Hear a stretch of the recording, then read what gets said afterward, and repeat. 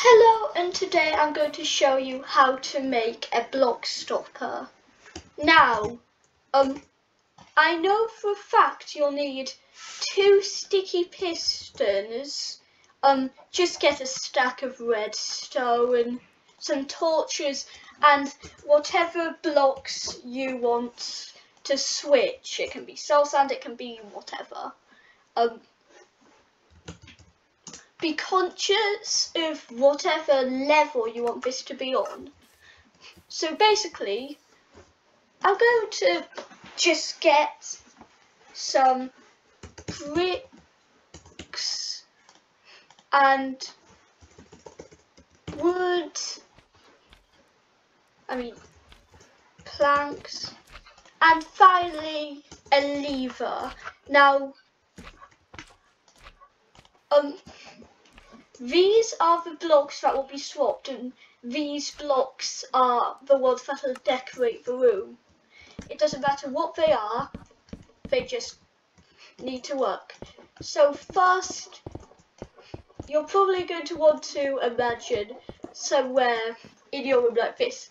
This will be where the blocks get swapped, and this will be this will be what you press to swap the blocks, and this will be where they get swapped. So you're going to want to just make this go down to the level, and you're going to want to have this pushed, so soul sand. So basically,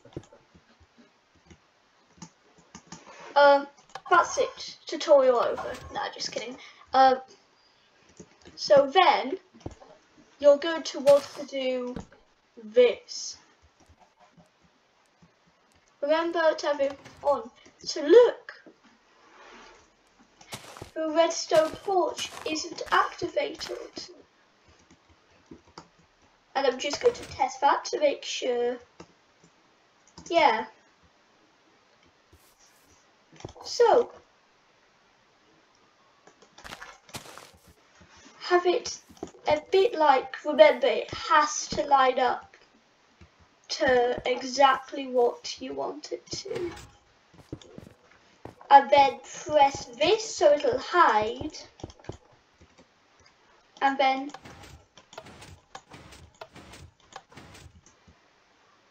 oh dear folks, it appears we have a little bit of a problem. Now let's see what the problem is.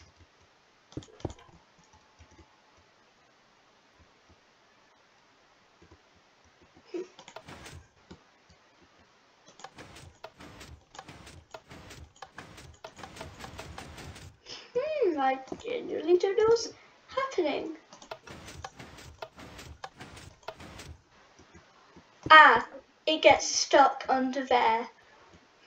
So basically, make sure there's nothing they can escape to, otherwise they will escape. Wait a second.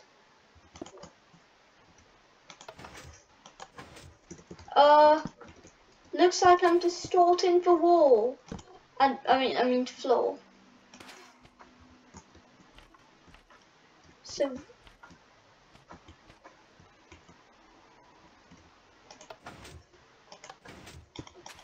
okay, this could not be in a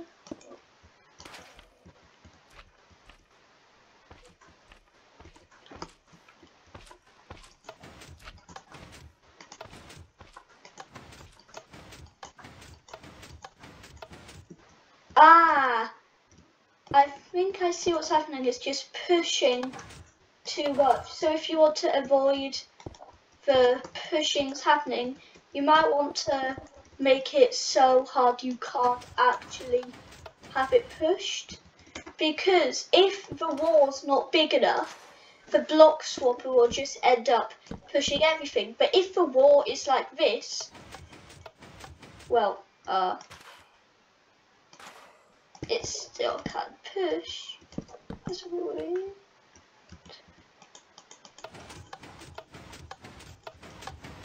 Wait. Where's this going? Because when I first did this, it was a secret base with a player pig Yoshi, but it was underground, so you'll probably have to do this underground too.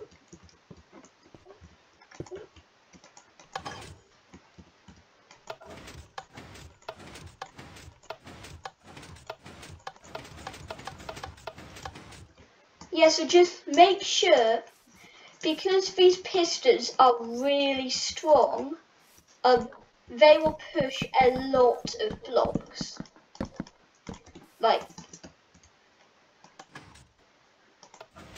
and they can only take back one. So they can push loads but only take back one. So it'll have to look a bit like this. So you won't be able to do it in like some secluded hut in the middle of nowhere. It'll have to be from like underground. So there you have it. I'm going on holiday, so no more videos for a bit, and then it's back to school, but that won't slow down my updates because stay in school kids, but unless I get 1 trillion pieces of homework. Yeah, so there you have it. Now I'm just going to build a little to showcase it.